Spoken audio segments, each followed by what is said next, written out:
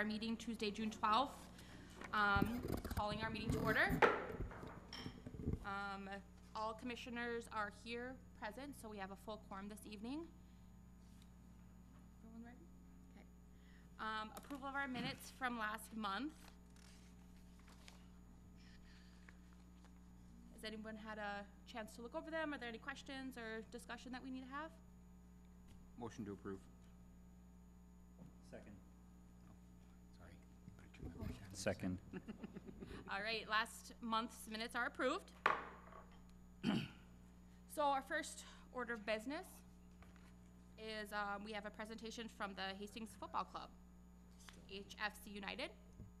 Yes, we've got Sean and other representatives from the Hastings Football Club here tonight. They're going to give us a presentation and help educate us all about youth soccer here in Hastings. Sean, I'm going to hold you off for like 1 second. And we've got a guest with us tonight I'd like for you guys to be introduced to. So with that. Hi there, I'm Anna Helget. I'm the summer Parks and Recreation intern. I'm going to the University of Wisconsin-La Crosse, and I'm originally from Hastings. So she'll be helping out Paige a ton with programming pieces and all the other stuff that Paige is responsible for. So you will see her around at events, you'll see her out and about in the community, so we're very happy to have her. It is fabulous when we have some interns for the summertime, and we're happy to have you, Anna. With that, Sean. Thank you. I don't, do you have a screen in front of you, or are you going to Just this one. or listen to me? I'm Sean Qualley. I'm the field coordinator with HFC, Hastings Football Club United. With me is our president, Jeremy Reuter, and we have Seal Strauss. She kind of handles everything in the past, and now she just handles our indoor recreational stuff. So just kind of go over what we have here. It'll be short and sweet for you. Our mission statement is we're a nonprofit committed to providing the quality soccer program in Hastings and surrounding community. Focus is to develop each member, whether they're a player, coach, referee, or manager, parent, to the fullest potential at all levels of participation. We are a nonprofit 501c3. We began in 2009. If we have any questions about anything before 2009, Seal would be the one for that, because she was part of HYAA, which is what Hastings Soccer was back then. And then she transitioned it with the board back then over to HFC United. So we were part of HYAA back then. Currently we operate a recreational program for youth ages 4 to 11, an indoor recreational program grades 5 through 12, and a traveling program in association with Minnesota Youth Soccer Association, MYSA. And that's pretty much ages 8 through 18, and that's the competitive portion of soccer. The recreational is more the fun, get out, kind of learn the stuff.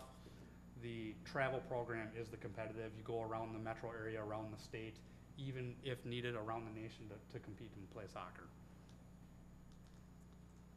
Our board, our actual board voting members, we got Jeremy is here.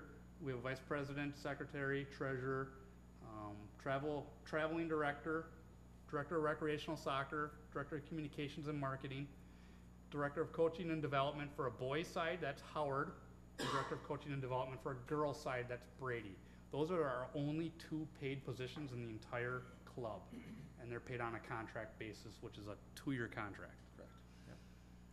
And then we have multiple coordinators. So the board members themselves, the top half, all have voting rights on our board. The coordinators, we just coordinate basically what our titles are. Like in my case, the field coordinator, I meet often with Chris and Phil and to do park stuff, to get our fields ready in the spring. I'll usually meet with them, get our initial line painting down, and then you guys as parks graciously take over the line painting after that, and we love that. We have equipment coordinators, volunteer coordinator, tournament and activities coordinator. We haven't had a tournament in a few years. We do want to try and bring that back, so hopefully that would happen in the near future. Indoor recreational coordinator, we wanted to keep Seal around because she's been around for so long, so we created that spot a few years ago for her when she tried to leave us. And she still does a great job with the indoor stuff for us, and we use the arena for that. A website team coordinator, and we do have 3 open spots currently. Basically, our coordinators do all the heavy lifting, right? The board does a lot of the decision making, and they take care of all the minutia and details, and we really appreciate that. So. And that ended up in the wrong spot there, but that'll come up in a second. Indoor recreational soccer. So talking about indoor rec, we play in the Civic Arena once the ice is pulled out, which the city typically pulls it out right around spring break time, and throws the carpet down for us, or the indoor turf. And we do an indoor recreational program. Usually it's a couple practice sessions, and then we go right into a league or a round robin tournament play. One group of middle school, 5th through 8th graders, and a group of high school, 9 through 12. The teams are divided up based on those middle school or high school. CO does a great job of letting the kids kind of run that program, in theory of the kids are basically the coaches, the kids are the team managers. We do have for the middle school, we do have a parent that oversees them, but the kids are the ones that are creating these teams. They're doing a draft like you would in a football draft of any kind, or a baseball draft, or a hockey draft. We let the kids pick their teams. There are some special limitations because we don't want to have, at the high school level, we don't want to have all level 9 highest level played players on one team playing a bunch of level 1 players. So there are some checks and balances there that we've created over the years. For our indoor rec program, we've had 104 back in 2013, and this is just going to show you that it's pretty much gone up every year since. So this last year we had 10 high school teams, 8 middle school teams, and we maxed out before the deadline to register even, and we have the last couple of years. I think we obviously added some this year. We went from 160 to 175 to add a couple of those teams in there. Outdoor recreational play, and that's for our youngest group. We coordinate youth program for soccer, ages 4, pre-K, through age 11 roughly at the oldest, 6th grade. Usually by that age, though, they're kind of moving over to travel if they want to stay in soccer anyway. Players have practice sessions and playing games. Typically the younger ages are geared toward learning the game of soccer and focus on playing as a team. Seasons are broken into 2 seasons, and that's the same with travel as well. Spring and fall. Spring runs May through July. Fall runs August through October. I feel like I'm missing something there on outdoor.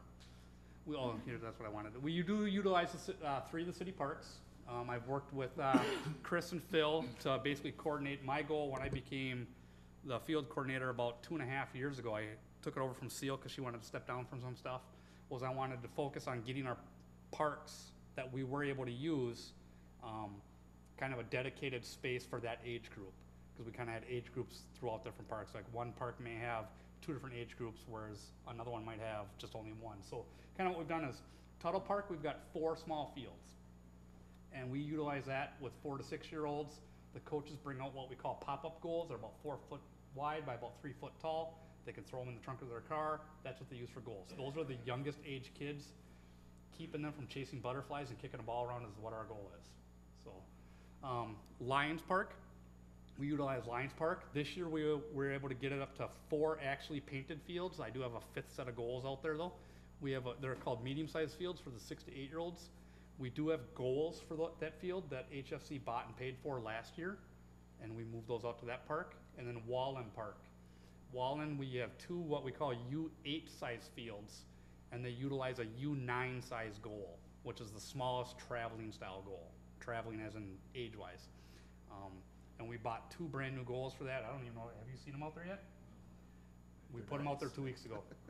About 2 or 3 weeks ago. Two sets of brand new goals that we moved out there for that, so. We work with Corey and Phil to make sure we get those moved around for mowing and for painting and stuff like that. Usually Phil's pretty good about emailing me a couple days ahead of time, and I blast an email out to a bunch of parents and say, hey, somebody go move it so we can get that stuff moved around. Our numbers from outdoor rec, again, you can kind of see that they've gone up. That 2018 number is spring only. That's why it's so low there. So you can see that the numbers have pretty much, they've stayed the same. There was a big change. I don't know, Seal, do you know why there's that big change from 2013? We stopped having the 5th and 6th graders. Gotcha. That's, yeah, 5th and 6th grade, because we forced them over to basically travel at that point if they wanted to continue playing. So I suspect that 470-ish number will probably be about the same number once we get fall recreational going here at the end of the summer here. There's a little bit more in spring. Yes. Yeah. We tend to have a little bit of transfer over too with like football in the fall and a couple other sports that kids are dividing their time between. There's just more time in that spring, summer season for kids to either pick one, or sometimes they'll do both, kind of depending on what what they have time for. Yeah, we're competing right now with basically baseball and lacrosse for summertime, whereas in the fall it's football, and that's a big push for some of our kids. You know, the boys at least to go play that football. So And do you think with the MN UFC or the MN United soccer team, there may be an increase in soccer we hope. interest? We hope. That'd be the With, hope, you know, right? the stadium being built and all that. Yeah, you'd hope so, right? You know, there's gonna be more interest in general. Wherever you look around, they always say soccer is the world sport because it's played everywhere in the world. Yep. So that we hope there is. Okay. Cool. Outdoor travel is competitive play. That's where we coordinate with MYSA, Minnesota Youth Soccer, which promotes youth soccer in Minnesota in a fair, safe, and enjoyable format for all skill levels. MYSA is a member of U.S. Youth Soccer and United States Soccer Association. And that's where we get some of our insurance that we cover through them and just different stuff. And they're the ones that create all of our Bracketing. bracketing for our travel play and scheduling and stuff like that. We utilize for our travel program, we utilize Veterans Athletic Complex. I'm able to get it to 9 fields out there, youth U9 through U18. We have 4 U9, U10 fields. This is how they're broken up is by age. 3 U11, U12 fields, and 2 what we call full-size fields, which would be FIFA. Those are at a minimum FIFA standards, which is federal soccer. U13 and plus. So one is obviously the lighted field out at Vets, and then the other one usually is just a little bit smaller, but I make sure it's always within FIFA standards. MYSA will come out and measure fields if there's ever a concern. All those fields have to be a certain size in order to be part of MYSA and be a competitive field. So we've always maintained those sizes. We have 2 seasons with that as well. Again, it runs May through July and September through October. Our age groups used to run school year up until last year. Now the age groups are run by birth year. So a 2003 birth year child is considered a U15 player. We utilize 25 youth referees right now in Hastings and 3 adult referees from Hastings for our travel games. Part of MYSA is you have to have officials. It's an official game. It's actually a tournament setup. It's bracketed. It's statewide. If a team wins here, they may end up, when it comes down to state tournament wise, they may end up traveling to Duluth for the final game of that tournament in effect. All of our officials are paid. Yep, they're all paid. We use a company called Refa Assigners to schedule all of our officials. So that 25 youth referees are just our Hastings kids that are refereeing games for us. But they're getting paid to do that. And we have 3 adults that are typically coming. But we do pull from Red Wing, we pull from a couple Cannon, we pull from Cottage Grove, we pull from Woodbury when we need others. It's just whatever the assigner group has, but those are our numbers for our kids here. These are our numbers we've had since 2013, so you got spring and fall. Sorry. Again, usually fewer teams in the fall, again, which is competing sports and school and different things that kids have going. And the biggest thing in the fall too is that the older age groups cannot compete in the MYSA program because of high school league rules. So that's another way that the numbers fall down in the fall. So 26 teams in the spring, 1 team went to state in 2013. We had 369 players just in the travel program. 2014, 2015, we went up to 347, so we were down a little bit again, and again, that kind of comes to some changes. 2016, we went to 387 players in the spring and 208 in the fall. Last year, 333 players. 4 teams went to the state tournament in the summertime. And now 2018, we have 25 teams currently, 335 players roughly. And we would suspect that those numbers for the fall would stay about the same as they have the last couple of years. Although we're primarily made up of Hastings youth, we have been able to reach out to other players. This year we were able to talk about the other day, we were trying to figure it out. 3 years ago, we had nobody but Hastings youth that we knew of. The team that my son played on, we were looking for a couple players. We graciously had a couple kids that somehow found out about our indoor program from Cannon Falls. We put them on teams out of Cannon Falls up here to play on the indoor program in the arena. I looked at those kids and I said, how old are they? And can they come play in the summertime with us? Because they were that good. We got them both. We got both those boys that year for the team that my son was on, which was great. Ever since then, those two players have been bringing more and more kids from Cannon Falls. We now have 18 players from Cannon Falls and 3 from Randolph that they know. Cannon Falls does not have a youth soccer program that's competitive. They just started kind of a recreational program, I think a year and a half ago, based on some of the stuff that they've seen with us up here. The coordinator schedules all the competitive, so this is kind of what I have to do, outside from getting fields ready, is I schedule all the games out at Vets, summer and fall, once the schedules are given to me from MYSA. So here's our summer schedules. Here's what we had for games. 2015, we had 142, 51 in the fall that we ended up scheduling, 143 and 72, 126 and 46. And this year we had 125 games, and I suspect again the fall will probably be about the same. Recreational coordinator schedules all the games for recreational because they schedule less games. Some of those rec games we do allow referees to. We use our youngest referees. They do get paid to go ref those games as well then. We're utilizing volunteers for all of our positions as well as many of the coaches. Many of our coaches, I don't know, Jeremy might have the number, are volunteer parents. Most, yeah. And kind of like I have up there, if a coach is paid, the payment is made by the parents of the player. HSC is not paying them at all. HSC utilizes the 2 director of coaching player development positions, and we do have sometimes where we have like a contract of coaches that come in for specialized training. A good example on that is goalie. We utilize Shane Lanning. I'm sure a lot of people from town know who Shane is. He's from town for many years, and his wife as well, Crystal, for paid coaching for goalie type stuff. So they'll come in, they'll do a couple sessions, and the board will negotiate a fee for them. And then usually we don't charge, we don't charge that fee back on to our members. So basically if they're running a coaching or a goalie session, we tell all of our kids that want to be goalies, hey, they're doing a goalie session on these dates, go over there and learn how to be a goalie. We offer an indoor spring break camp to all members of the club. That's held in the Civic Arena during spring break each year. We offer a summer camp, a prep for travel camp for recreational players to see if they want to move from recreational to traveling. A pre-tryout camp, those are typically for kids who have not really done a tryout session before. And then we do tryouts for traveling to make sure we have our best level seeded players to have our highest seeds.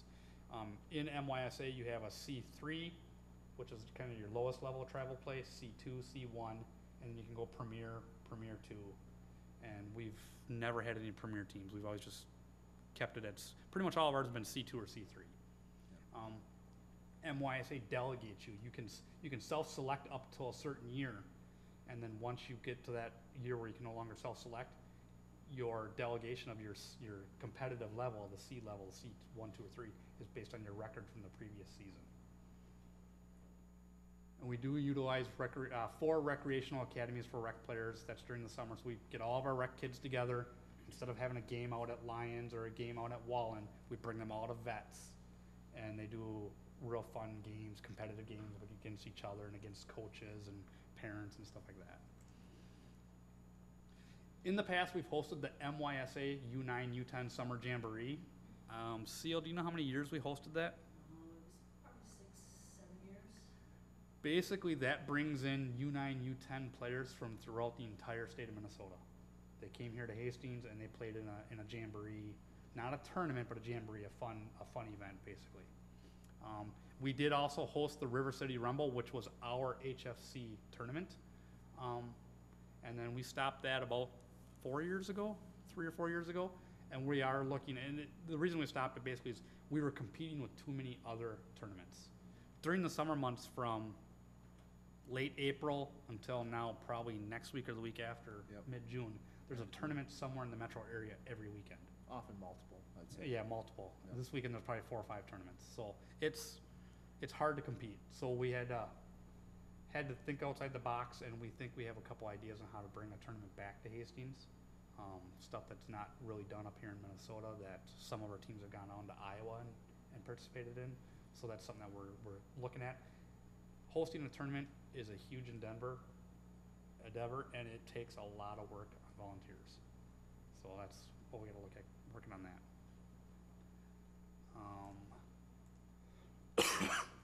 So we currently use the city parks, like I mentioned, Vets Athletic, Hastings Civic Arena. We use that March through May. So once the ice is pulled out, and then usually Chris is good about letting us get out on the fields once the fields are nice. So hopefully we try to get out there mid-April, early May. This year was a little different with the 10 feet of snow we got, but we may do. I was actually a little worried. Our games this year were supposed to start May 1st, and we got that last snowstorm like what, April 25th or so. I was scrambling to get fields painted initially and working with Chris and Phil to make sure we had everything going. We utilize Hastings Public Schools, the gym space, December through May. And about 2 years ago now, Dundas Dome. Dundas Dome is a privately funded, privately owned dome down in Northfield, Dundas. It's owned by 3 families that decided a few years ago to build a dome. We utilize that in November through May for practice and training. In 2018, we've paid for Hastings Civic Arena use right around $15,000. That was for our rec program and for our training facility use there. So that's paid here to the city, and we have no problem doing that. We love keeping things here in the city. We've paid out about $1,000 this year for public school gym space. That's down a little bit over the last couple of years, and that's mostly because gym space is lacking now. Other sports are getting in there, and it's just not efficient for us. It's too soft or too fast of a play field. A gym floor is not the greatest floor to play on. The biggest thing though, we've paid over $20,000 to Dundas Dome this year alone. And we would rather keep that money here in Hastings if we can. Kind of like I said, significantly dropped for that school space for the last 3 years. Dundas Dome opened for operation, so that was an option for us at that time, although we realized that we're paying more and we're driving further to get down there. The type of surface was much better for our conductive play and practice. Dundas was opened in fall of 2016. It was one of the first. We were one of the first area soccer clubs to approach them, besides Northfield, to say, "Hey, you got this great facility. Can we get in here somehow and use it?" And they were gracious enough, and we worked out contracts with them to get down there and use that. Kind of a side note: all the goals for soccer within the city of Hastings are bought and paid for with HFC funds or MYSA grants. We have more than enough goals right now, and all the goals, which when you go to some soccer clubs, you see their netting is falling apart, balls fall through the side, or it's gone completely. One of the things I've worked on over the last couple of years is making sure that we have good equipment and working equipment. I've been able to get all of our netting completely turned over, so we have all new netting for all of our goals. So they're good quality goals, and they're good quality netting right now.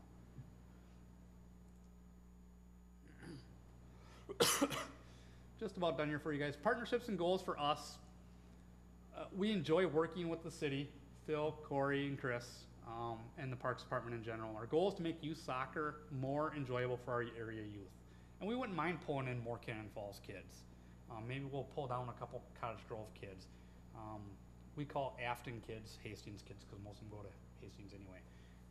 Red Wing has their own big program, so we're obviously not pulling from Red Wing. That's the same with Cottage Grove. They've got a huge soccer program. That's why we're not pulling from them as much.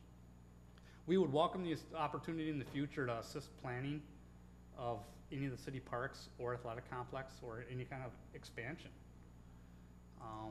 Just kind of brainstorming. I've had the opportunity to go around with my son in the level of play that he has and see a lot of different fields and a lot of different complexes.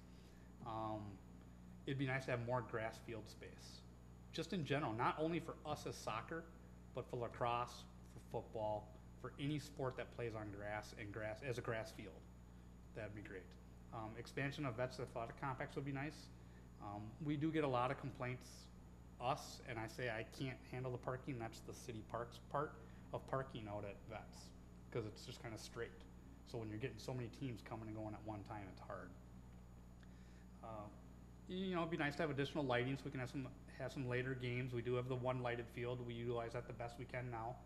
Scheduling that with the Parks Department to get lights turned on and how we utilize it.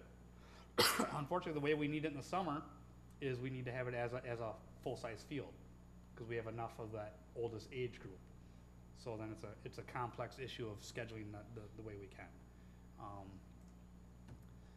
Some sort of outdoor field space or dome would be great. Indoor field space or dome would be great. Doesn't necessarily have to be a dome. There's also indoor facilities that have turf. I mean, obviously Woodbury's one.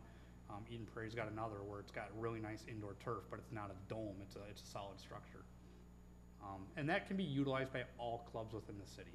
We're not going to be the only club that would utilize something like that. We know baseball would because baseball uses a civic arena. We know lacrosse would. Lacrosse uses a civic arena as well. So just increasing some sort of space would be awesome in the city. Something I thought over the last couple weeks is maybe consider installing turf on just that lighted field. Turf can be painted so Little Raiders football, I know that's kind of an issue in the fall, can use it.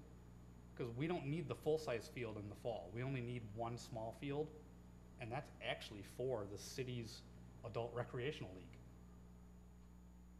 So you could easily, if you could turf one portion of that one field, just that portion, you could paint it for football, you can paint it for soccer for a full field, and you could even put 2 small fields on it, or lacrosse if need be.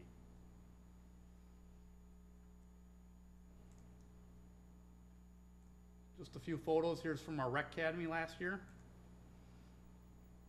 That little goal down there is what you see installed out of the Lions right now. There are 5 sets of those out there. And that's a great size goal for the littlest kids. It's actually something that they can shoot at. And that's out there for anybody in the city to use. Because it's in the city park. And we want kids to use it, and we want citizens to use it, and everything else. Here's our summer camp from last year. That would have been on the lighted field. That's one of our biggest goals out there. And then this year we had our U13 C2 boys just a couple weeks ago at the St. Croix Cup were champions. That's a hard tournament to be champions at because St. Croix is a huge club. They bring in a lot of people. They have a lot of academy level teams there. Academy level team is something that we do not have here in Hastings because we don't have the facilities for it. We need an indoor facility for academy level play. Academy is basically year-round soccer. And with St. Croix, the biggest thing on that is they are an MLS affiliate. You brought up Minnesota United. Minnesota has their own academy up in Blaine. St. Croix is an MLS affiliate with Sporting KC out of Kansas City. So they're getting money from Kansas City coming up to the Stillwater area for a club. And our boys, we actually had 2 teams go over there and be champions this year.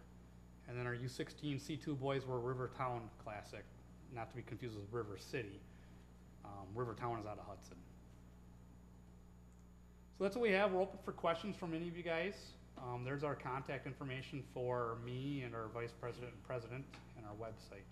And all of our contact and emails are on our websites as well.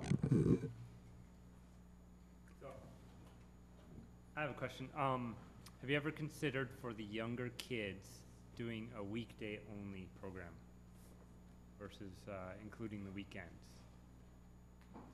to like allow for like especially in the summer some families tend to not have all the weekend free for. So I can say just as a coach, our league play for our teams is during the week. It's for the summer season. In the fall, because it gets dark so early, a lot of those games are on the weekends. But for summer play, your league games are, like my league games are Mondays and Wednesdays. And then when we want to play in tournaments, the first thing we do is send out a survey, say, hey parents, which weekends are you around? What do you have available? We kind of build a tournament schedule around, people's vacations and people's, grandma and grandpa are in town or whatever it might be to kind of get around some of that. Because we do want kids to be in multiple sports if they can and other activities, especially during the school year because we start before school's out. So that is a big consideration for what we do is making sure kids can kind of be well-rounded and do some other things also. Okay. In that competitive level, that schedule is mandated by MYSA. So typically you're Monday, Wednesday, or Tuesday, Thursday for those play dates. Okay. Recreational wise, we do have recreation during the week. And And there is also some weekends in there. A lot of their actual games are the weekends then, during the summer months. When it comes to fall, like Jeremy said, when it's fall time, it's basically all weekend. Okay. Okay. So can I answer the question? Yeah, I'm just like, my son, he's 7 years old, and we basically have to tell the team, like, we won't be here any of the weekend days.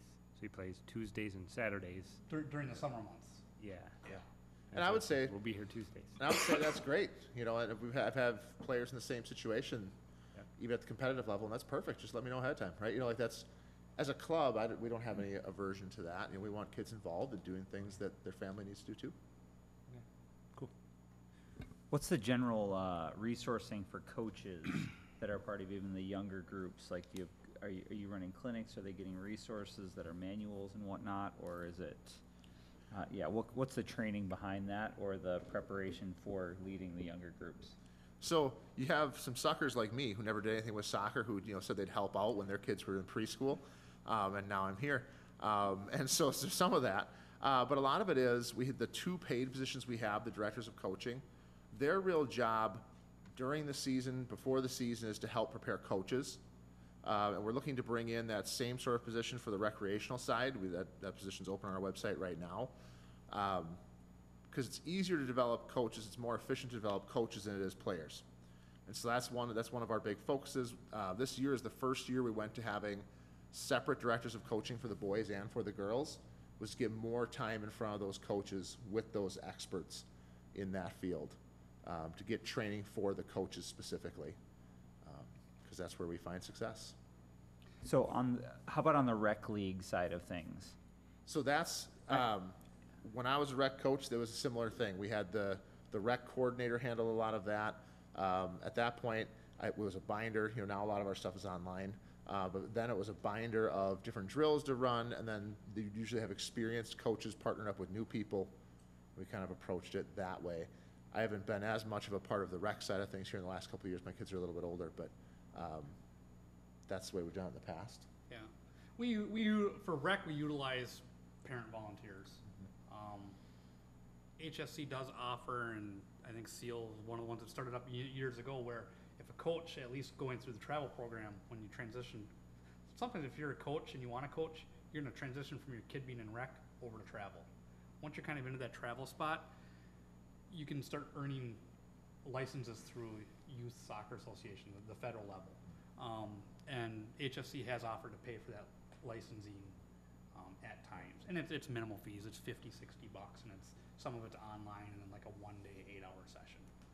But you can go anywhere from is level A the highest, up to D, or D to A, one way or the other. The other thing to mention is those academy days that you mentioned, the 4 academy days. That's for coaches too. That was to encourage, actually training in the coaches. They bring in some, the directors of coaching and some other really experienced folks. And they work with the kids and have the rep coaches helping to run the drills and learning how to do different drills with the younger kids. So it's bringing in essentially trainers that are there working with the rec coaches. That's been very helpful in training the coaches. Can you explain a little bit about your funding and costs for players? I don't have the cost right in front of me. I do know if we had our website up, we have our costs compared to other clubs around us. We are the lowest feed club in the area, and that included Woodbury, Cottage Grove, St. Croix. St. Croix is kind of hard to compare because they have their academy and then they have their regular competitive. So I think those numbers included the regular competitive. Northfield, we were the lowest out of all of them. Roughly- I don't pay it. My wife does all that, so I don't know Yeah, what the numbers mine too. are. It's- I was just kind of curious Yeah. because this is going on TV. Here's a Yep. good chance to give Yep. a little pitch about. So We are our- a nonprofit, Yep. and like our rec stuff, we try to break even at all times. Okay. We always figure out t-shirt costs, equipment costs, so we're putting that cost on the family the least amount as possible on the rec side, so it's a break-even point. I know for my kids, I think to play both seasons, the spring and the fall, I think cost my kids about $450 for the year. That's about half of, I think, what Cottage Grove charges. So we've been real competitive that way. And you're pretty close with Red Wing or not? I don't know about Red Wing. I know River Falls is closer to our cost. We Okay. look mostly around the Twin Cities ones. I guess I haven't looked at Red Wing Yeah, and specifically. I thought about throwing that on this presentation. We do have a graphic on our website that shows our costs last year compared to other clubs right around us. I know families are always looking at what it costs to send their kids to different sports. For Yeah, sure. Exactly. And one good point to throw on there too is we never turn anybody away for lack of ability to pay. We have a scholarship program Okay. there. And that's just as simple as contacting our treasurer, and they handle that piece of it. Nobody else knows. It's just we want kids playing soccer. That's our number one priority. Very good. I think our treasurer's got a formula figured out, and he works with actually, I believe, United Way to Yeah. figure out that scholarship. You had mentioned the spring and fall sessions, or 2 different sessions. Just like with baseball, I'm assuming it's 2 different complete different seasons. So if you want to play both seasons, you pay for spring, then you pay for fall. Correct. Yes, correct. The lights on that lit field, especially during the fall, how often are they actually used out there? Because you brought up a really valid point as far as the Little Raider football. And probably 5 years ago when I'm like, why are they playing football on a baseball field that's not set up at all for football? Yep.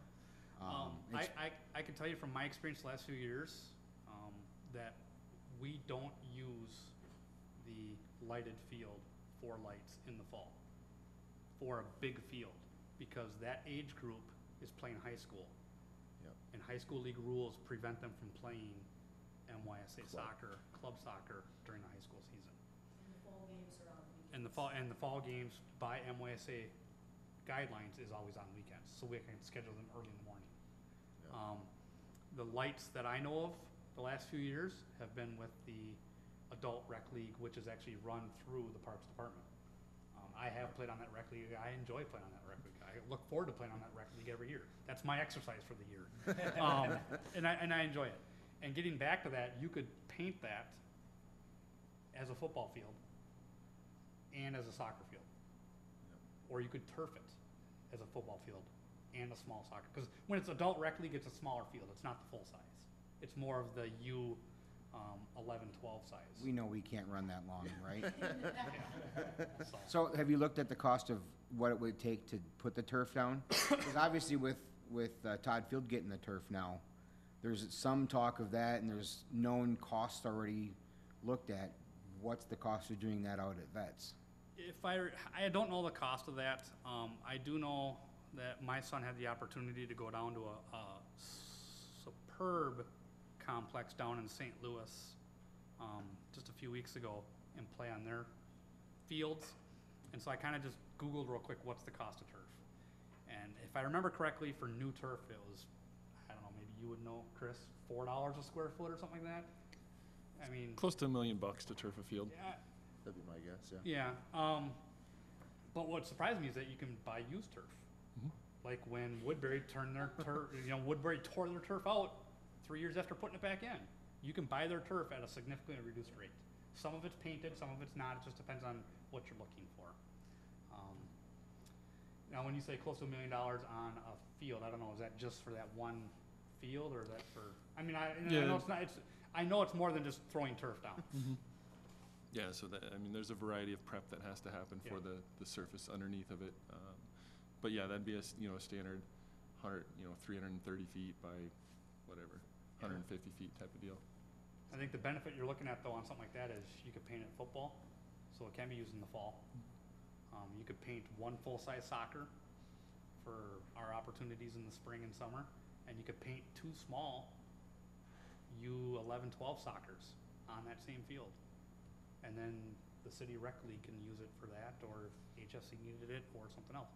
And if you had to throw lacrosse in there, you could. To So find when are one we of those buying nice lottery things in tickets? town. We're buying lottery tickets, right, Sean? Yeah, I'm trying. Would that be that service, then you could, in theory, put a bubble on that then, right? That would be, For about another Our $1 million, version. yeah. Yeah. That I have looked into is how much a bubble costs, and that's. I think I know it's expensive, You can but do temporary, I mean, Yeah. I don't know what everybody's familiar with, I'm sure Chris is. You can do temporary domes and permanent domes.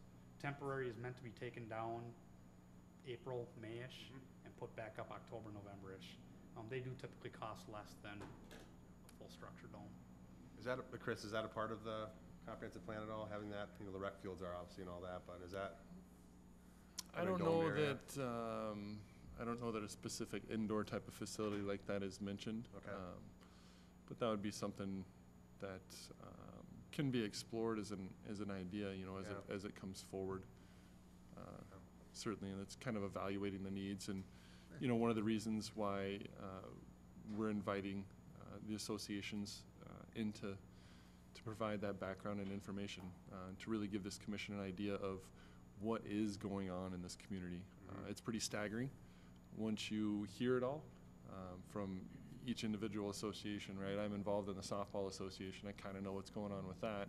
But soccer, I have an idea, because we talk with Sean and others, and we work on the fields and whatnot. But the numbers of kids that are participating, I didn't know it was to that level. So one of the members pulled up the registration fee just for TV purposes. For just fall, you're talking $100 to $115, depending on age. And summer only, $215 up to $315 again, depending on age.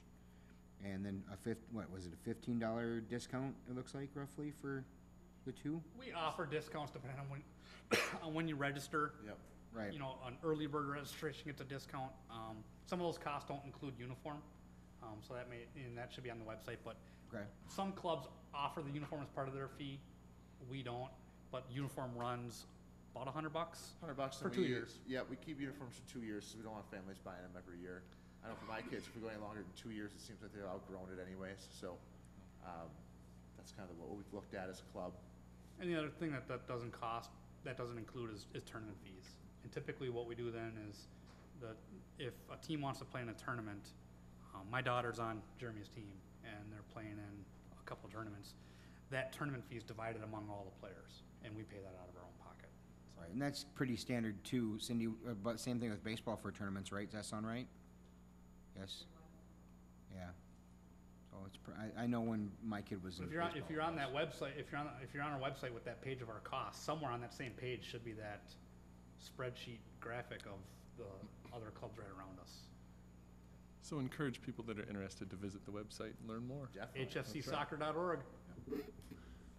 I think I'd be interested in the future when it comes to, I've been a little bit of a proponent of the indoor parks area, but also indoor fields as well, just because of the usage in the summer. So, as those conversations continue to happen, or you guys research that, I think Yeah. we would love to hear maybe what options would be available or Yeah. potential proposals for that, to see if that's even a viable option. But it is something that I think is very possible for, especially Minnesota. I mean, how Right. often do we hide our kids? And you talk about the fields that you use for indoor, they're dedicated to hockey the whole entire winter. Yep. And so I think there should be, but there should be some serious thought when it comes to it in the future on what that could look like for the city of Hastings. And the $20,000 expenditure for us is 2 hours a week Yeah, During that month, in those, those that winter months. November through Yeah. yep, April, May-ish. Yep. That's how much Runs we about spent. dome rental, just for if you're looking at it as part of your plan, if you're renting to other people.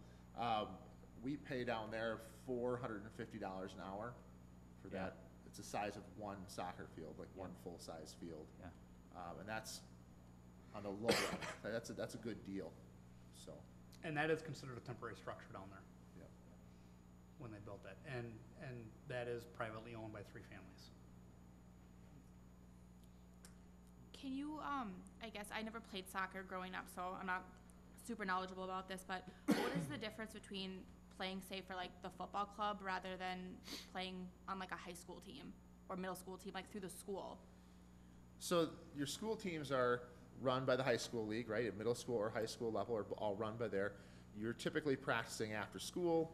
The coaches are provided by the school district, and those games are happening right after school. You're bussed there on, a school bus. Club soccer, kind of like Little Raiders football being outside of school, it's run through the club. The organization runs it. In this case, like we're affiliated with MYSA, so they do a lot of the scheduling and bracketing like we talked about. Whereas in the school setting, it would be taken care of by those athletic directors for the school. And so, like in the past, in the fall, my kids played for school and for club. Some kids will pick one or the other in the fall. Some kids do both. So, Is there a reason that you would want to pick one or the other, or is it kind No. of just like a personal? so I for, think- for soccer, you don't have the option to play in the spring. 'Cause it's only a fall sport. So our kids who want to School-wise. play a lot of, for school, yep. Okay. So like my kids who want to play soccer all the time, they'll do fall soccer for school, do fall soccer for club, they'll do winter training, and then they'll play summer and fall season again for us, so. And that school-wise, you cannot play club and school once you reach basically ninth grade. Okay, so The kind of J- have to the- choose one or the you other, ha- Well, we don't. You don't even offer We don't it. even offer Yeah. it in the fall because of that. just in the fall though? Just in the fall, Yeah. because of that reason.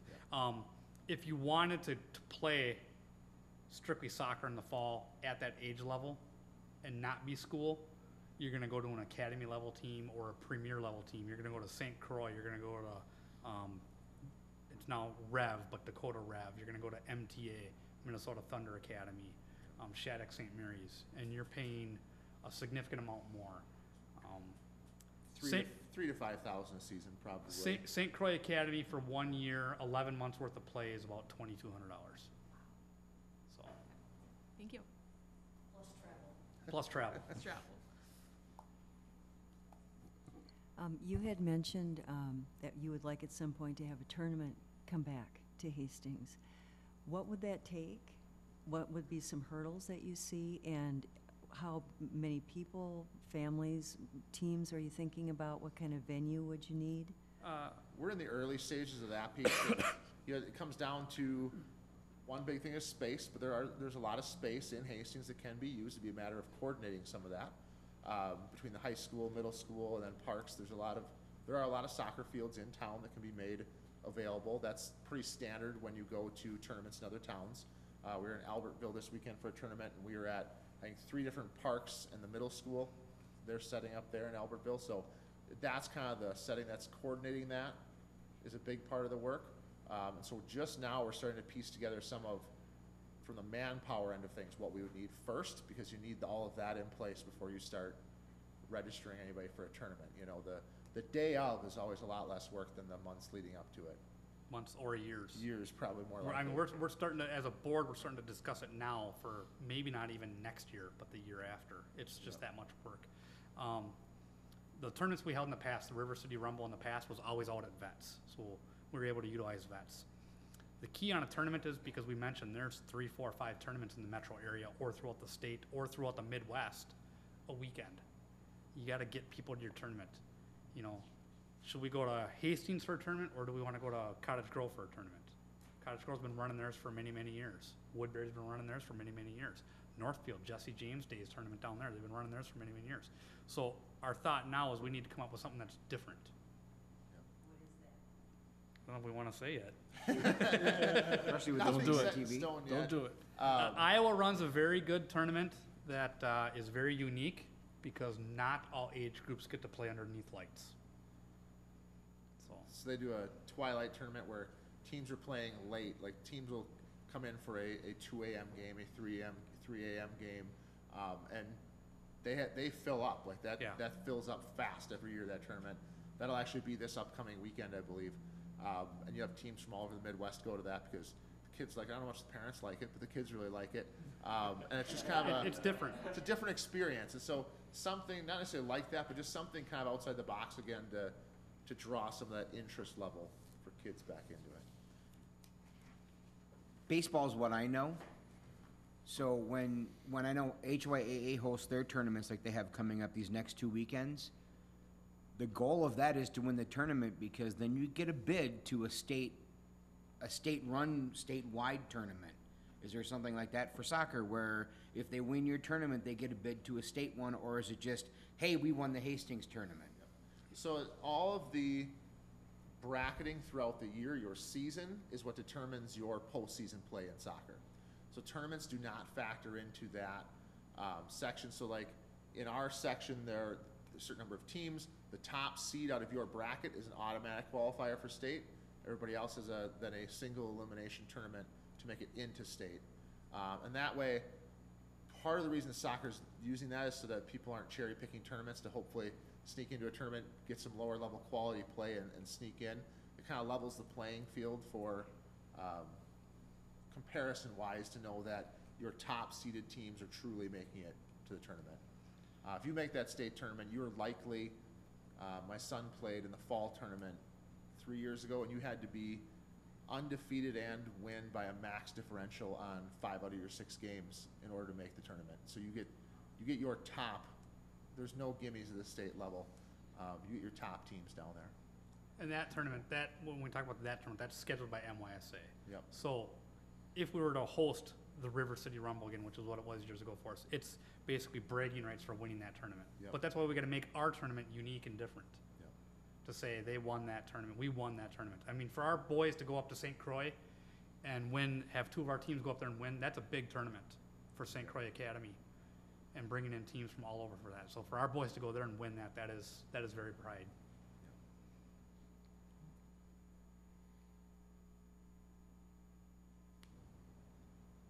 Any other questions? Thank you, guys. Thank you. Thank you for having us. Thank you very much. Appreciate it. Huh? Our next presentation, we have Justin Fortney. He is going to go over the Parks and Rec portion of the 2040 Comprehensive Plan. And just be aware that Justin is looking for a recommendation of support to forward this to City Council for consideration from us after. So. Thank you very much. As she mentioned, I'm Justin Fortney, City Planner for the City of Hastings. I've been here for 11 years, and this is the first time I've been to the Park and Recreation Commission. So thanks for having me here. You're welcome every month, Justin. Thank you. So the 2040 Comprehensive Plan is an update of the comprehensive plan that was called the 2030 Comprehensive Plan that we had done in 2008. At that time, it was built from the ground up, and we had a separate consultant that did the Parks and Recreation chapter. And it's a pretty extensive chapter. It's larger than a typical Parks chapter of a comprehensive plan. It's actually closer to like a Parks master plan. And the reason why we did an update this year is because this time is because in 2008, things moved pretty slowly development-wise since then, and so a lot of it is still valid. We didn't meet any of the goals that we thought we would have, of course, for development. And so since a lot of the plan hasn't been used up, we just spent more time on this plan looking at working with the public and community for input to make sure that we were on the right track. And so we spent a lot of time looking at that, and I'll go over some of those things that we did this time. The steering committee that we used for the comprehensive plan was about 19 members of the community, including 2 members of the Park and Recreation Commission, Jordi Polina and Nicole De Palma. And we started meeting over a year ago, and we just recently finished working on the input for the plan changes. The plan contains the elements that you see up there. The main chapter is the land use chapter. All the chapters kind of have to do with development and the physical growth of a community. Land use would be kind of different uses of land around the city, commercial, residential, parks, things of that nature. Then there's, of course, transportation, which would include roads and sidewalks and trails and transit. Then there's water resources, which is actually 3 chapters, water supply, which is essentially drinking water. Then there's surface water, which is storm water, and then there's sewer. Then there's parks and trails, housing, economic competitiveness, and a new one for this plan is resilience. Rather than doing a chapter on it, we did kind of just a section in some of the different chapters. Resilience is just kind of how you adapt to changes in the economy and environment and still stay successful. And then the last chapter would be the implementation chapter. The project timeline, started in May 2017, which is when we began looking at all of the plans that we already had adopted, the demographics that were given to us by the Metropolitan Council to use for the plan, and started the project website. We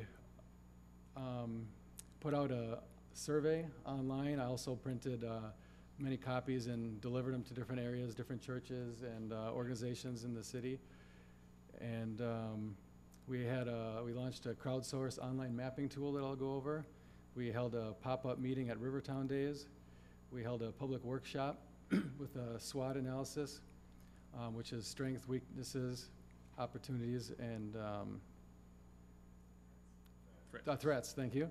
And then we had a joint council planning commission workshop, which did another SWOT analysis of their own. We had key stakeholder interviews over 2 full days. We had a pop-up meeting in December at Holiday Hoopla downtown. And then just recently in May, we had the draft open house here at City Hall. And this month we are doing, bringing it to the commissions for input and direction before it goes to City Council next month. After that, it will go to surrounding jurisdictions, neighboring communities, DNR, some other organizations for input. And then it would go to the City Council for public hearing and adoption at the end of the year before it's ultimately given to the Metropolitan Council. The activities for the plan would started with input and engagement with the community, and then we go through the existing conditions in town, look at the existing plans that we have out there, and then it goes to visions, goals, and policies, and then ultimately to implementation.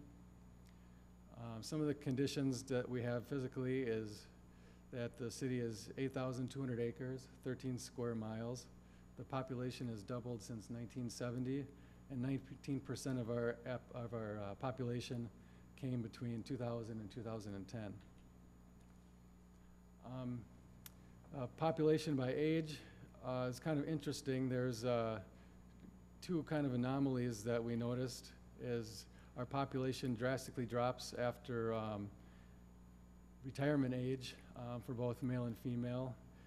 And there's also a large drop in the age of 15 to 19, possibly from people leaving for college, 18 and 19-year-olds. And then also, we did hear a lot of public input that there's not a lot of senior housing in town. And so it's possible that a good portion of those are leaving at that time and maybe downsizing in other communities. The population and households in Hastings, the first column is population, and the second columns are the households.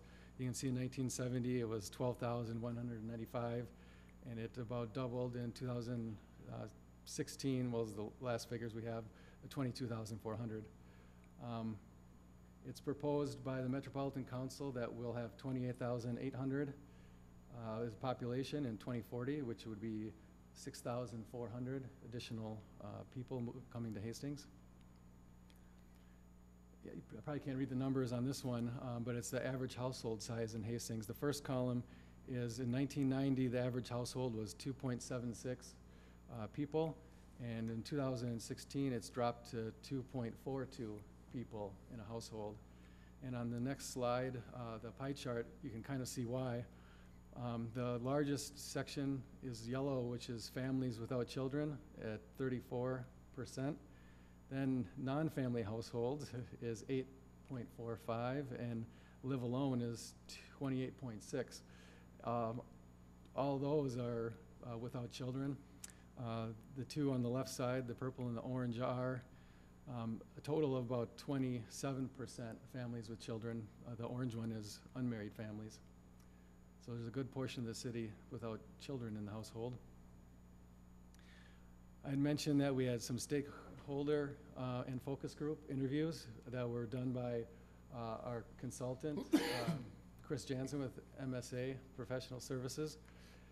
They held 2 days of stakeholder interviews and focus groups They met with 25 people participated in those.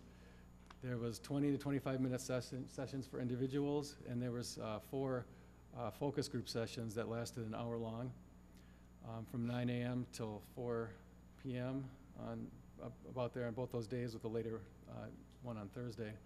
Examples of some of those participant groups would be business owners, developers, athletic associations, realtors, Dakota County Community Development Association, and the county transportation, some artist groups, historic preservationists, and natural resource professionals. I'd mentioned that we had a crowdsourced mapping program that was launched on the project website. It's still up there if you want to see what a lot of the comments were. Essentially, somebody could put a pinpoint on the map.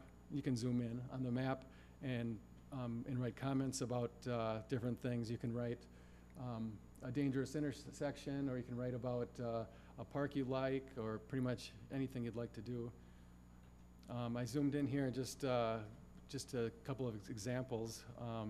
In J.C. Park, somebody put a park push pin by the boat launch and talked about some of the issues that are there with that boat launch being a little dangerous because of the side current, and not having a dock adjacent to it. And somebody added one that said that more trails would be nice in that park, and some interpretive uses. And somebody added a comment to that one that thought a snowshoeing trail loop around the Flint Hills land would be nice. One downtown said a boat dock downtown would be beneficial. And then in the center here, this is how you can read the comments over here. It says, what's the point of this dock? It's too far from downtown, too far from the boat launch. No fishing's allowed, but that's all that it's used for.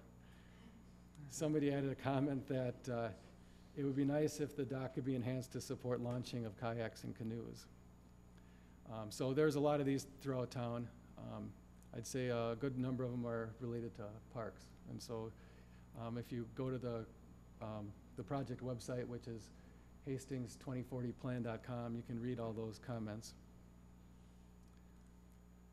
We did a community survey that was participated by about 125 people in town from all different age groups.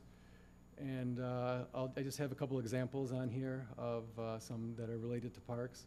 This is what type of bike facility do you feel safe using? And 80% said paved. Well, I should mention 35 people skipped this who probably don't ride bikes. But 80% said paved off-road trails are very safe. They feel safe on them. And then the next one would be on-road dedicated lanes with physical barrier from cars, about 40%. And then unpaved off-road trail was third. And then fourth drops off significantly. Well, it's still 25%, but they would rather use a sidewalk even if there's a bike lane on the road. And then below that would be on-road dedicated bike lane with no barrier. And then down to on-road, no barrier from cars. Just 10% would feel safe on a situation like that. That could be due to like the rise in distracted driving, Yeah. you know, being on the same road without any kind of bump or anything before you hit a bike, I'm guessing. True. I also wondered if when people are filling this out, they had a road pictured in their head, maybe like 61 or something, and maybe they weren't thinking of local roads where some of our connections happen through. And so what do you consider to be a reasonable walking or biking distance to a park? 27% thought a quarter mile or less, 31% a half mile or less, 23% 1 mile or less, 15% would go up to 1 to 5 miles, but 4% would not walk no matter how close it was. In areas that need improvement, safety for bike or pedestrian use, this is more of a transportation thing, but most of them, there was 25 random areas that people highlighted. They're all unique. But there was a high percentage of repeat sections, and one of them was the pool, roadside park, and tennis courts. And then from there was a lot of mentions of different areas on Highway 61, 55, and 316. So I've also heard, comments, of course, from those areas, because those are areas that, I suppose kids travel to on their own. So, that can be a difficult area getting across. Obviously, you'd want to go across the intersection, and those facilities aren't really at a lit intersection, so people probably would like to cut in between those.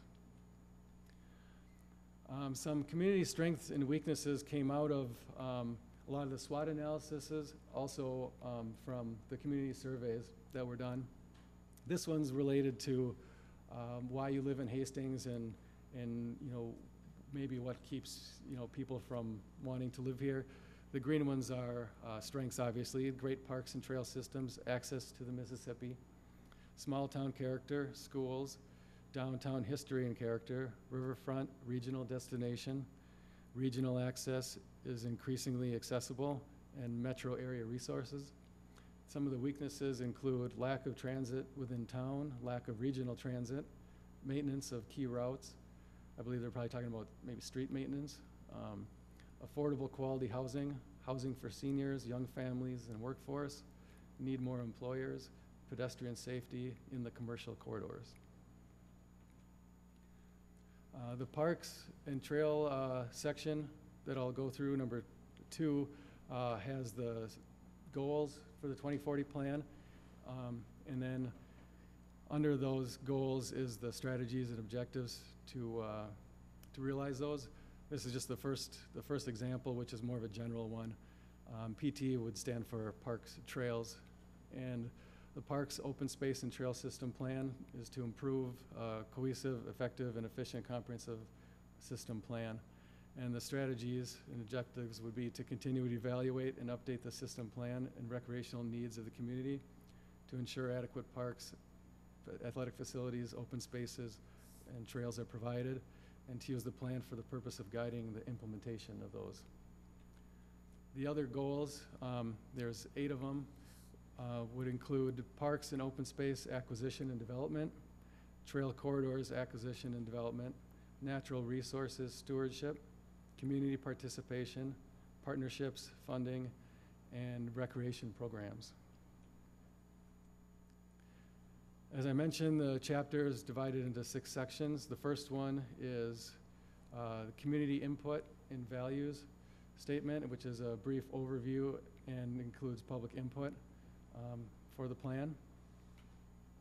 2 is a mission statement and the goals and objectives for the parks and open space and trail system that I had mentioned just a few slides before. And 3 is talks about the partnerships with athletic associations and school district, and local park plans, community parks, athletic facilities, facility supply and demand, and private and public open space throughout the city. Section 4 is the trail system plan. It talks about trail planning, sidewalks, natural trails, bikeways, regional trails, trailheads. And Section 5 is natural resources stewardship plan. It goes over the ecological and economic perspective, threats to ecological systems, ecological system safeguards, enhancing wildlife habitat, water resource management for essentially stormwater and wetland type areas. And the Section 6 is the implementation plan. It goes over the commitments, prioritization, implementation strategies, trails, parks, natural resources, athletic facilities and partnerships, funding, local association relationships, scheduling of fields and facilities, and public involvement. And I'd like to go over kind of what kind of things were updated, mostly in this plan, which was done extensively with participation in 2008 from the Park and Rec Commission and staff. A lot these kind of chapter things and a lot of these trail plans and bikeways and regional trails and trailheads, all those really weren't updated in this plan. Park staff went over the plan and thought all that is still relevant. And the public input that we had received from the public highly rated everything that the city has as far as parks and trails.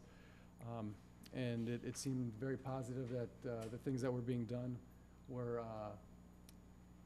being done correctly. So there was no need to change the direction of any of those. A lot of the things that were updated would be some of the goals and objectives to stay relevant to the input we received.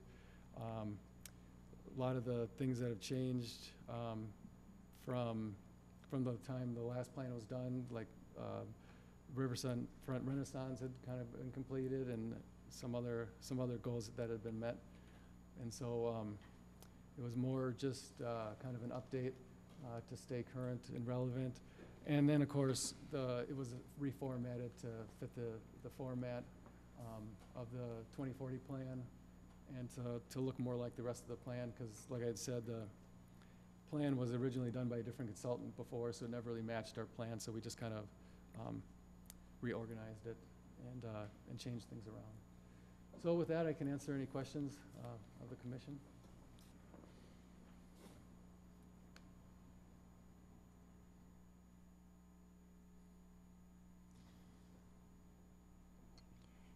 One thing, Justin, that I kind of made a note of before when we were talking about stakeholders, was it kind of underneath the business owner, or was there any input from healthcare at all?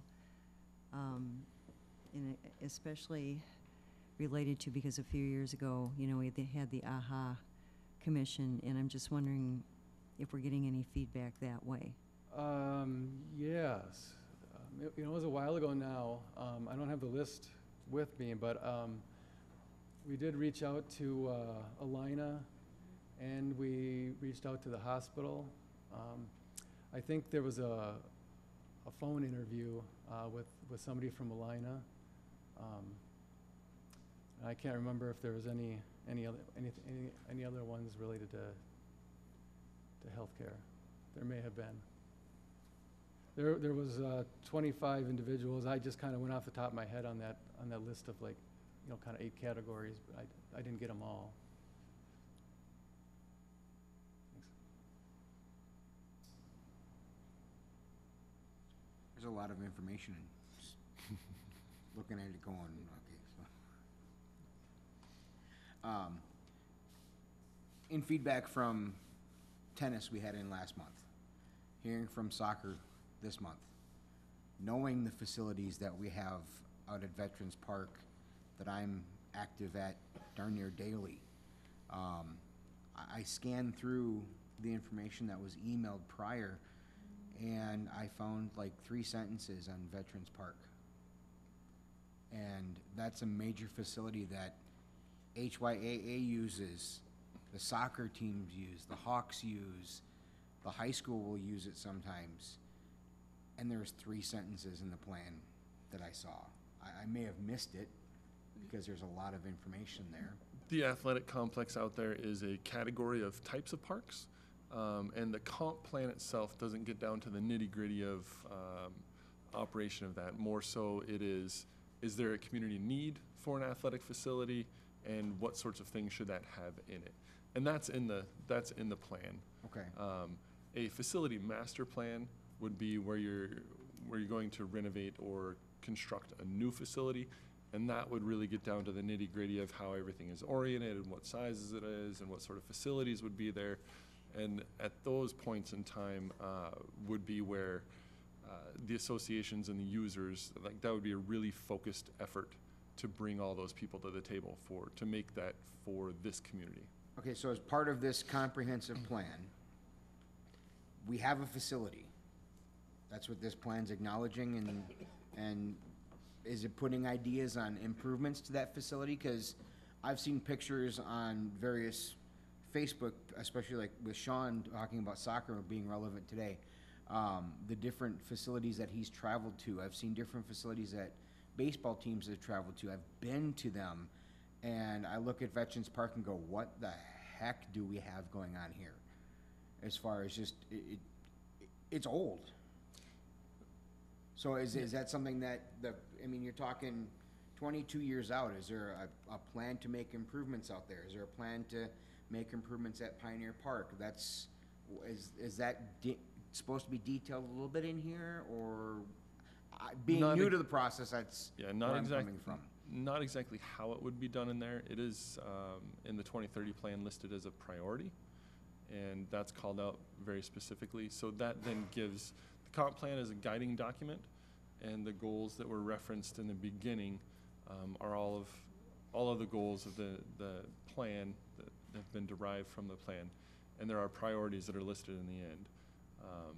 There's a variety of things. Athletic facilities or an athletic complex is listed as one of the priorities for Hastings through the comp plan. Okay. So it doesn't prescribe how to do that. It just lists it as a priority. Yep. It says we need to do work at, or we need to plan on this type of thought process out there. I would say that it acknowledges that there should be some consideration given to this type of facility for the future of Hastings. Yeah, if I could add, the comprehensive plan, other chapters that deal with other things like, land use, it'll point to like some areas maybe along Vermillion Street that, have a lot of issues, and it'll recommend that maybe a specific, neighborhood plan be done to address those issues. The same thing would be probably for a park. If there was stuff in a general 30,000-foot view plan like this, about changes to a park, I think it probably wouldn't be focused enough to be a plan that you could follow to have a product that you were really hoping for. Yeah, the big thing for me is being new to the whole process, because what is this, like my 4th meeting, I think? Just making sure I'm understanding what it is that we're looking at and what it is that we're making recommendations on at the end. Is it adequate, or, this what it's supposed to be type of thing. So.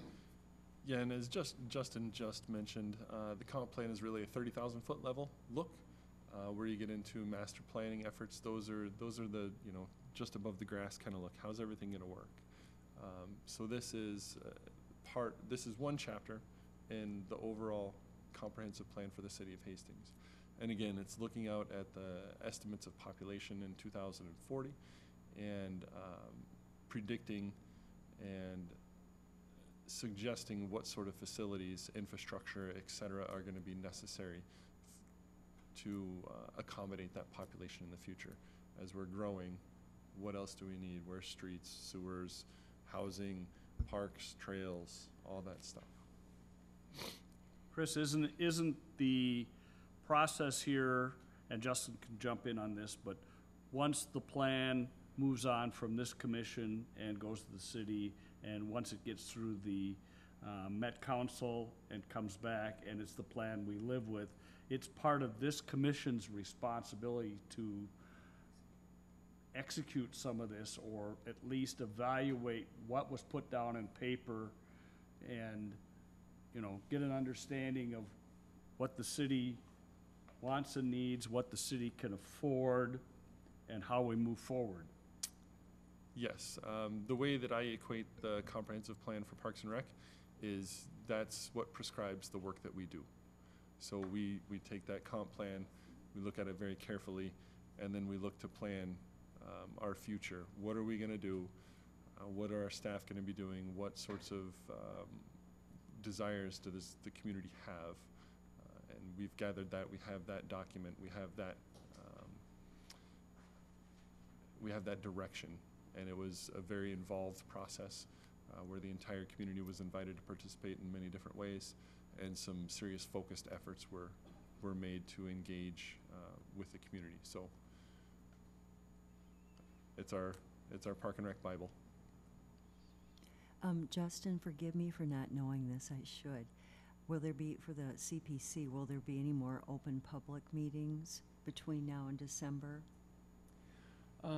Yeah, the workshop with the city council would probably be a public meeting. Okay. And then when the city council adopts it, we'd be holding a public hearing. Great. And I just want to tell you, it was really a pleasure to be working on that. It was amazing. I hope that when something like this comes up again, that you all throw your hat in the ring, because it really opens your eyes about what's going on with the community now and how we're looking forward. And I would highly encourage all of you to really take a look at what is on the website, because it's simple to understand even for people like me, but it really lays out what we talked about and where we're going with this. So thank you for the opportunity. And thank you for assisting on that. Yeah.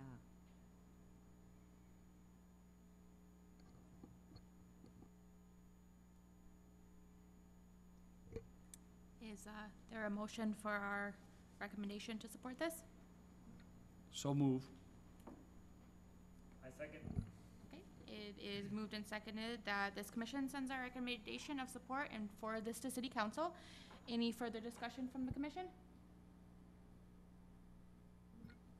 Okay, all in favor, say aye. Aye.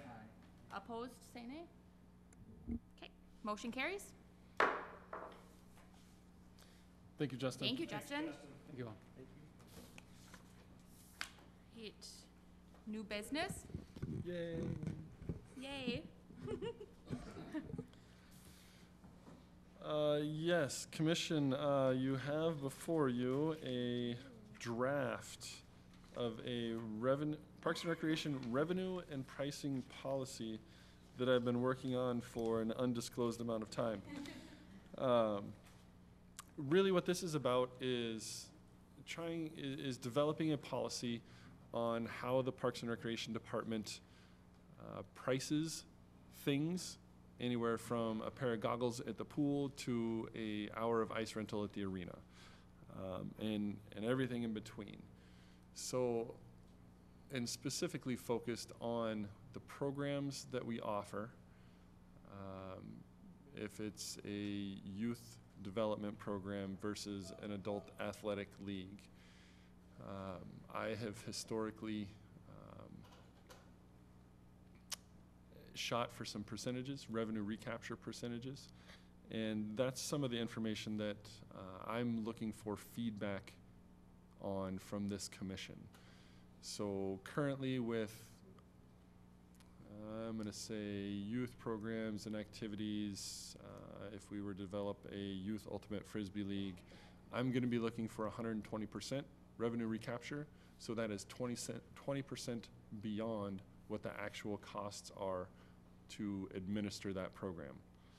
What that what's not involved, and this is in my head, is the administrative part of that. So 100% of the direct costs, so that's all the frisbees that it would take, all the cones that it would take, any of the staff that actually work that event, any of the flyers that go out, the communications, all those sorts of things for the direct delivery of service.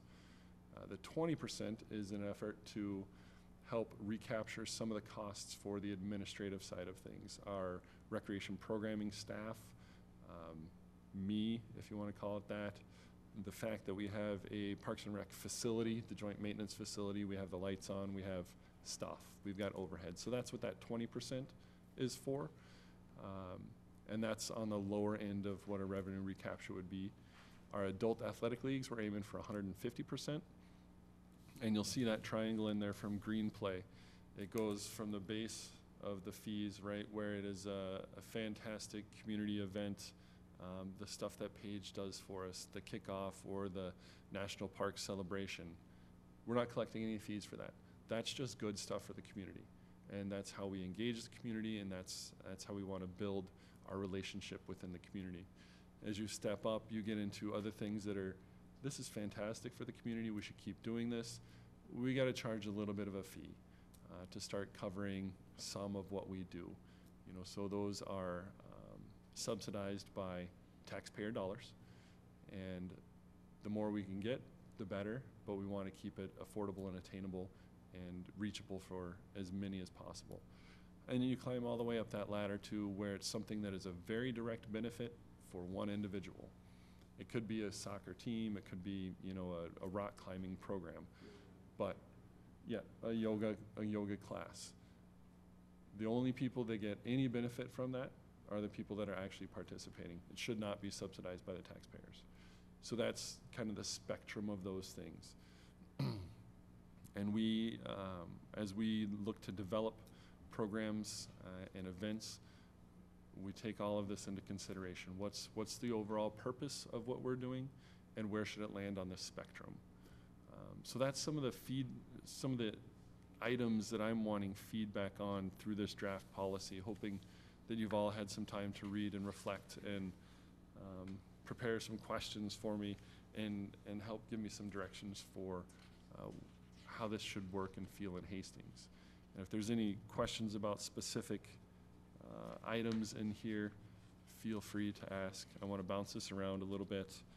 And, you know, in the end, like I say, looking for some comments, recommendations, edits, and just to generally discuss this. I'm not looking to walk out of here with a refined document tonight, but I want to take your guys' guidance and wrap that into this and bring it back to you. So with that, fire away.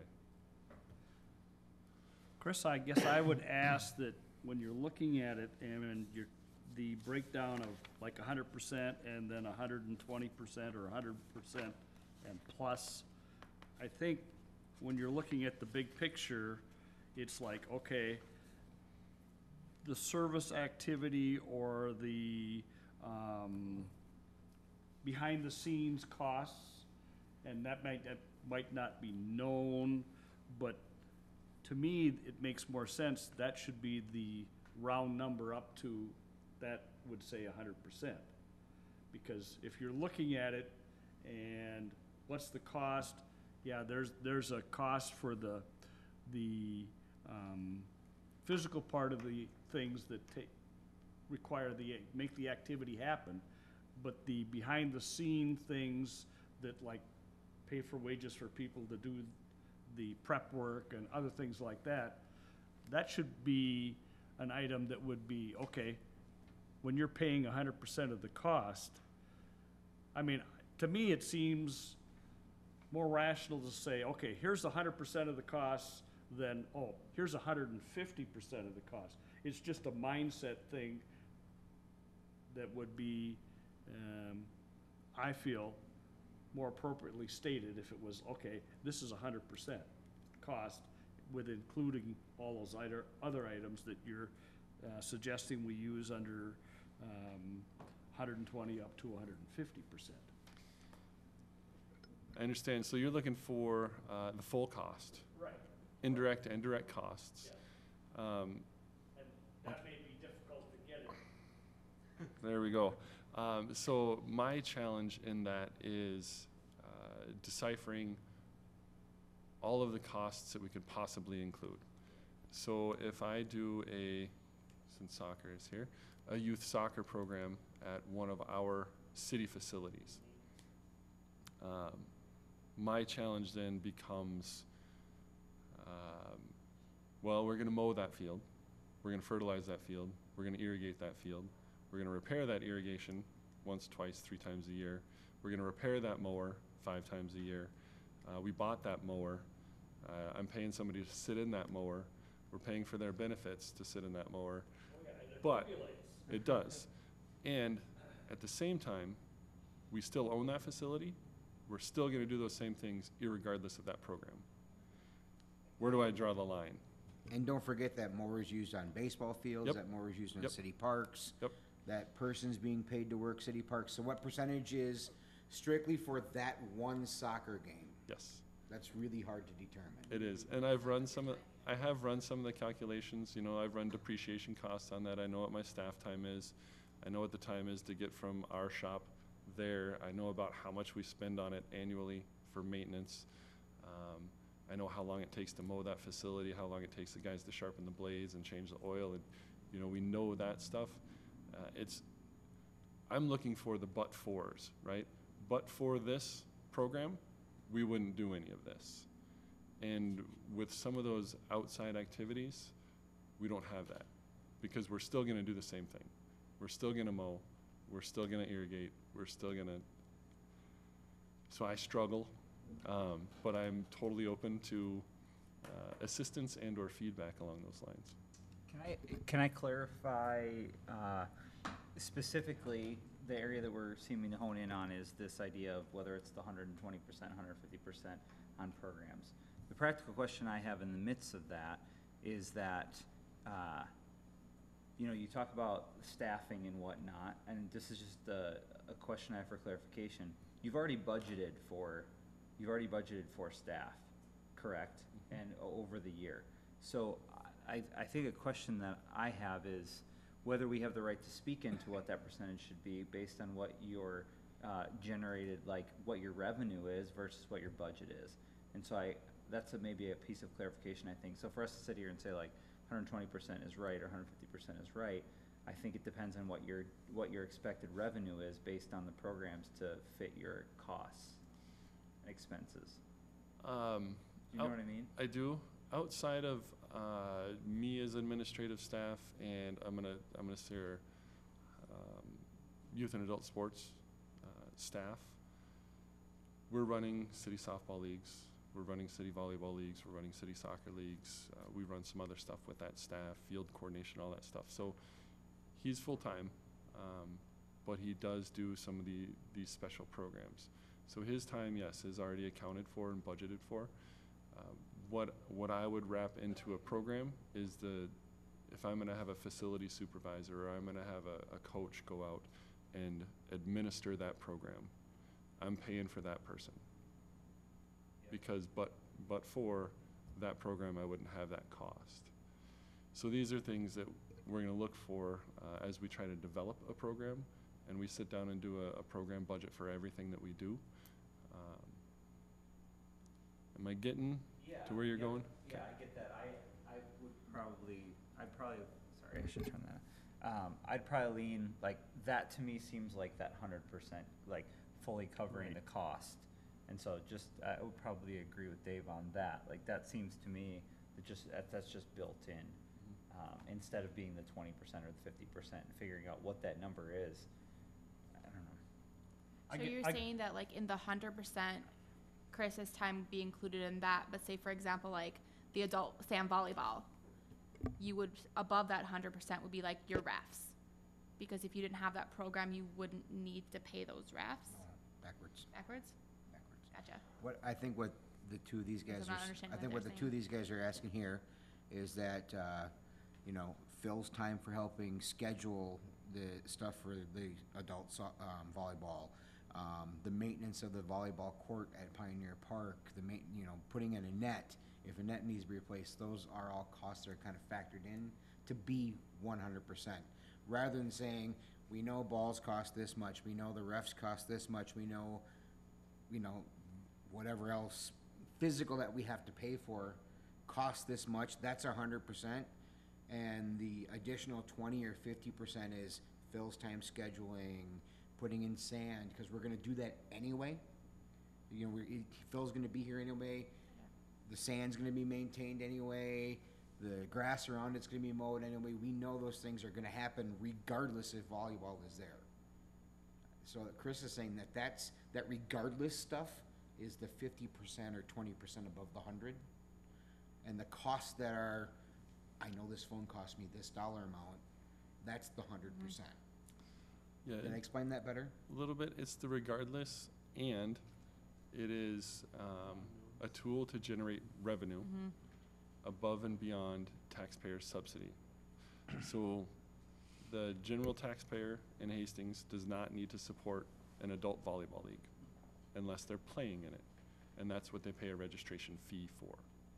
So we're gonna cover 100% of the direct costs, and we're gonna charge them 50% beyond that, because they have a very direct benefit of that.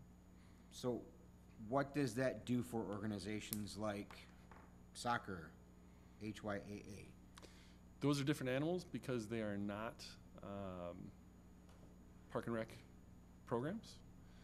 They are they're youth associations, and we charge youth associations to use fields for tournaments, and we also charge individuals if they want to rent a field privately.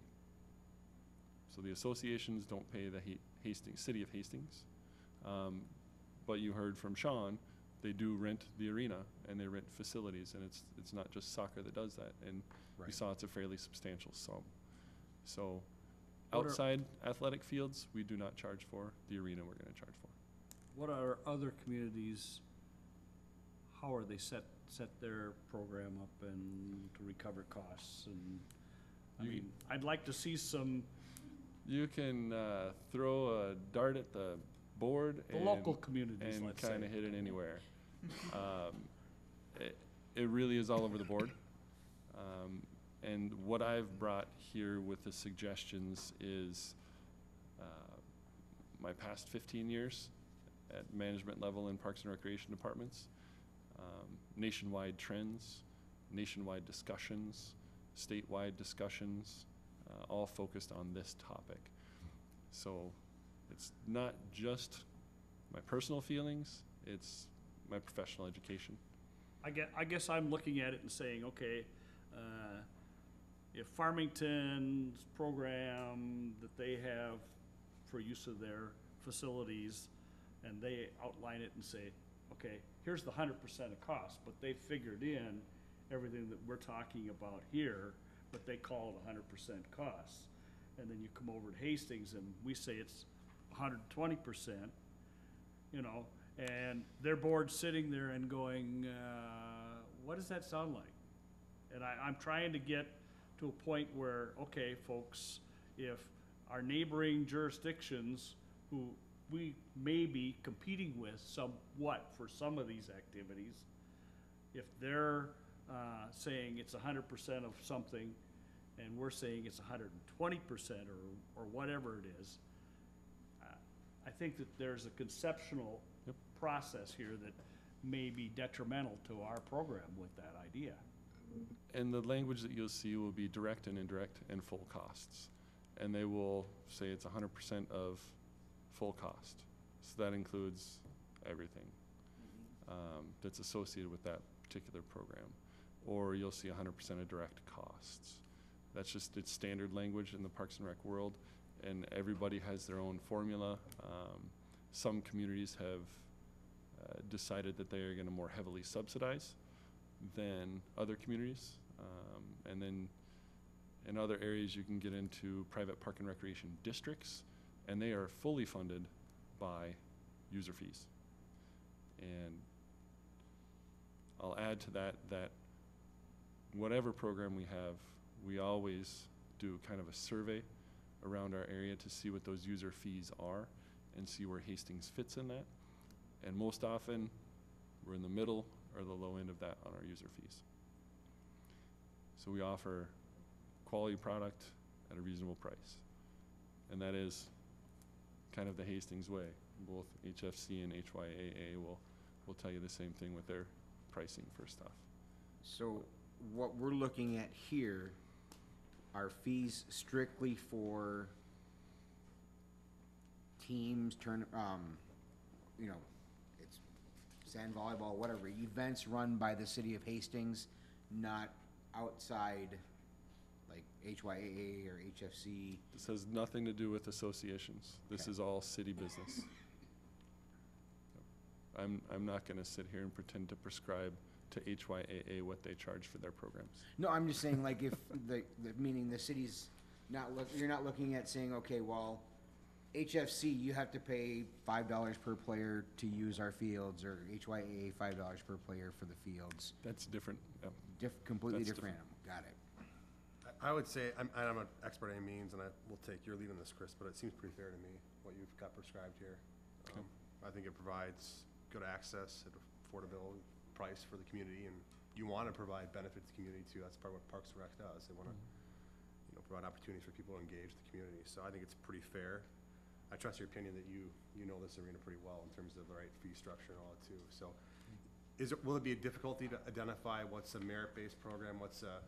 Does that kind of get gray sometimes? Is that pretty easy to kind of slot in those three? For the most part, they're fairly easy to slot. Okay. And we do that from the time of inception of that program. What's the focus of this? So everything that we do, right, is is what's the purpose of this program or activity? Why are we doing it? You know, if we're gonna do something simply to generate revenue, we're gonna have to, you know, that has to be a very specialized event. If we're gonna offer something that is just good for the community, then we'll find the spot for that. Sure. And if we have questions, we can bring it here to commission as well, too. Yeah. So. But yeah, any feedback you guys have is appreciated, either now at this meeting, if you take this home, read it, have listened to me drone on and on about this, and something sparks in your head and you can't go to bed at night, write it down and let me know what it is.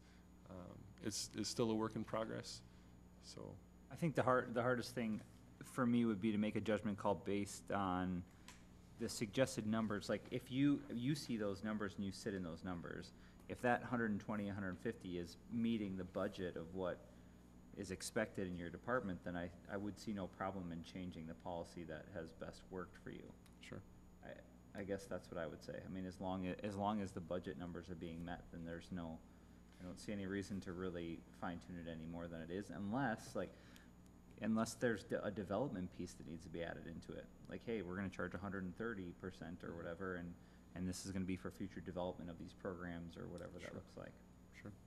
Has there been any feedback from city council on those budgets? As we go through the budget process every year, we'll set revenue and expenses for individual programs, and usually it's based upon what this has been.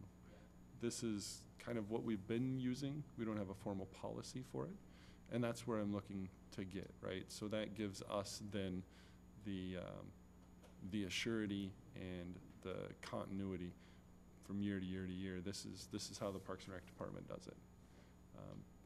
There will likely be, you know, some outliers in it, and those are going to be specific activities, or it could be specific facilities as well. But To that point a little bit, I know in the larger landscape, like college athletics, there's more facility fees now that are put in there to really go to like a fund to maintain the facility itself. So Okay. every concert we have at TCF Bank Stadium, that's wear and tear in there. So built-in cost, 10% of whatever the revenue is from that goes towards basically a fund that goes to repairing the facility over time. So when that moment comes, when all of a sudden you need to repair something, you're not going back to the city saying, oh, here we go now. Right. Well, we've got this built up over time because of the utility of this and so on and so forth. So these are obviously smaller in scale, so I'm not sure quite it would add up that quickly, but maybe it's already built in with the 20% above that too, so, yeah. yeah, and every year there's, you know, I'm going to call it's our fund balance. Yeah. So the Parks Maintenance Department, Fund 200, there's a bank account for that, and we have to carry a certain amount by ordinance in that fund. And then once you get above a certain percentage in that fund, you can then use that to fund other things. Sure. So there's always a bank account for emergencies, absolutely. You know, one for the arena, one for the aquatic center, one for parks. We have that. Yeah, that major maintenance stuff in CIP, and that is a different part of the budget. Yep. Good. Well, we can move on. Like I said, as you guys think of other stuff, I'll be working on this. I can't promise I'll work on it within the next 3 weeks because we're in budget season, but that's fine.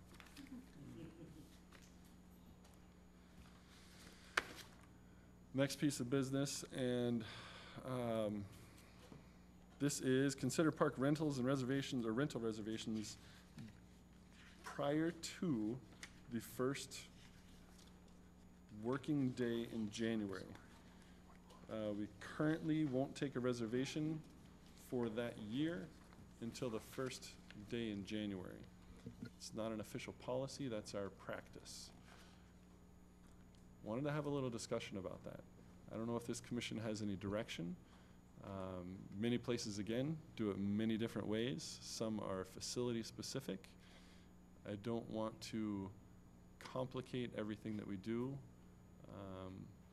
too much, but I think it's worthy to have a conversation, especially with the recent addition of the Rotary Pavilion being used as a wedding venue. Those are hard if you're going to get married in May to wait until January to see if you're the first application in. That's a consideration. That is not the only use at that facility, but it is one. Do we look at this as all of our, I'm going to call it park shelters, potentially fields? I'm going to keep the arena and the aquatic center kind of out of this. They're doing their own stuff that's working very well.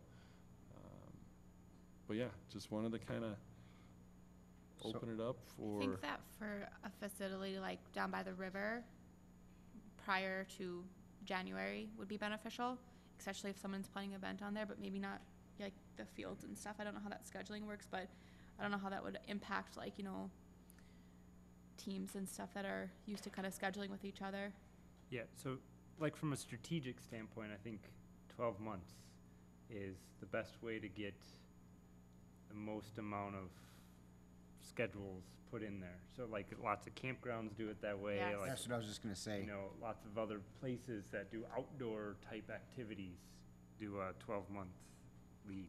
Like the state of Minnesota for the campground reservation system, you cannot go any earlier than 1 year from the date that you want. Because if I wanted to rent the pavilion on January 2nd, that means I have to apply, get approved, and plan everything by the 1st. Mhm. That doesn't work. No, it doesn't.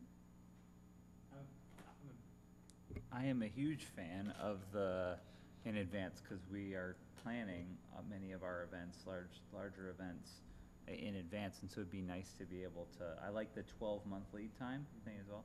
The greatest consideration, I think, for you guys is that means that the calendar, the blackout dates or blockout dates, whatever you want to call them, need to be set way ahead of time. So I also understand the complexity that it adds to your calendar, and how that will affect planning going forward. So you have to continuously stay 12 months plus a day ahead of all of the scheduling. So I understand the complexity of it. I would see it as a goal to head towards, maybe not something to immediately put in place. Yeah, I don't think this is up for immediate action. We're going to start it tomorrow. But yeah, Paige and I have certainly discussed the programming efforts that she does, and you know how far in advance now we're going to have to block out dates for city-sponsored stuff. And the other thought process too is there's still going to be a priority system, I would think, whereas if it is a city-sponsored thing for let's say the pavilion, then obviously that's something that you should have the priority over. We absolutely prioritize ourselves over anybody else. No, You but can't go canceling someone's wedding. No, I know. yes, Right, but you can't get somebody out with that, but we are not going to bump a private rental for a city-sponsored event. I think it would help make it more of a destination spot too if it is available to book certain spots in the city up to 12 months in advance, because people can plan accordingly and pick this as a spot. When, like you said, if you're getting married in May, you're not going to wait until January to try to get that space. Or if you can do it the year before, it becomes more of an option for someone. and what kind of spaces are we talking about renting out too? Everything? I mean, anything that's a Hastings Park that can be available, or? Yep, Hastings Parks, we rent parks or areas in parks, shelters, the pavilion, amphitheater, those areas. So basically, you can call it a picnic shelter, park shelter type of thing at this point. We can consider fields and whatnot as well. I don't know if it's worthwhile to get into that. I should tell you what happens with that is representatives from all the local associations get together with Phil, and they hammer it out in probably a 3 or 4 hour session on a giant Microsoft Excel spreadsheet, and everybody comes together, and they the association reps kind of do it themselves, and we're there to help support if we can. But that's how all of our facilities are scheduled for our youth associations and adult groups. And I know, like, for the Hawks, we don't have our league scheduled until March, Yeah. Might be better to keep that separate. so that would Yep. be really tough Yep. for me to book next year. Yep. It'd be impossible. So maybe we just focus this down to parks and park shelters and those sorts of things, and keep the rest of it out of it. Okay.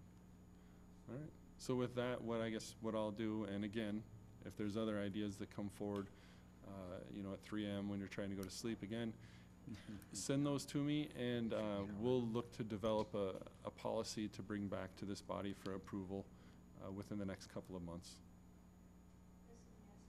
Yes, ma'am. I was just thinking, you say you have a wedding that's booked. My understanding is that if they're canceling out, it's prorate, how are we doing that? I cannot recite verbatim what our cancellation policy is. I believe with enough advance notice, there's no prorate, it's a full refund. If you get within Page 5. 30 days, is it? Yeah.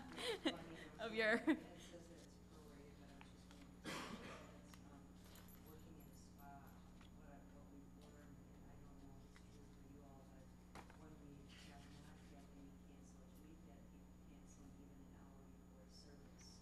And if you've got a facility ready to go and say 7 staff members, and all of a sudden it's a no-show, or somehow putting a full deposit on this cannot impact the straight.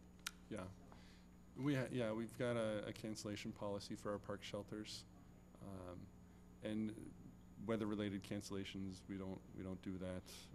We will try to reschedule somebody if we have a date available that's workable for them as well, and just bump them to a different date. We understand. But if they come to us the day before and say, hey, we're not gonna use it, you're not getting any money back. Yeah, because I think for me with DJing, it's if you cancel within 90 days, whatever you've deposited, thanks, but no thanks, because you're not getting it back simply because I don't have time to book another show. Yeah. And after 90 days, if we're 90 days or closer to the event, it's you responsible for the full amount just because I really don't have time to book another show. And I've been holding that date for you for X, number of months. So is that that same kind of thought process? Yeah, yep. And there's a percentage within 90, 60, 30. I can't remember exactly how it goes, but it's out there, and we follow that. And very rarely actually do we have cancellations. Usually you get less and less back the closer it gets to that Yep. date. Yep. Good. All right. Well, within the next couple months, I'll bring a policy back for you guys to review and go from there. Cool. Thank you. Paige, do you have department updates? Anything? I am. We are currently in full swing down at Levy Park with our programming. Last year we held our summer kickoff event. We had over 320 people come out for that within Hastings and outside of Hastings, visitors. And then we are currently hosting 2 to 3 events each week down at Levy Park. So we encourage you to come out with your family and friends or volunteer and join us for a fun summer all the way through the end of September. Have we had a meeting since the bike event and how successful the bike event was? Yeah, our first annual Hastings Bike Tour, we had 50 registrations for this first year with 11 volunteers. And that event went pretty smoothly. We received a lot of feedback through our survey that we sent directly to all of our participants, and we look forward to planning it for 2019 for our second annual Hastings Bike Tour. I'll keep the rest of them very short. The pool is open. Go swim, and no leaks. No leaks yet. And it is yes, thank you. And it's budget season for us, for all city departments for the next 3-4 weeks here. We'll be right in the meat of it, so that takes precedence over quite a bit of things. But as always, if you have questions, let us know.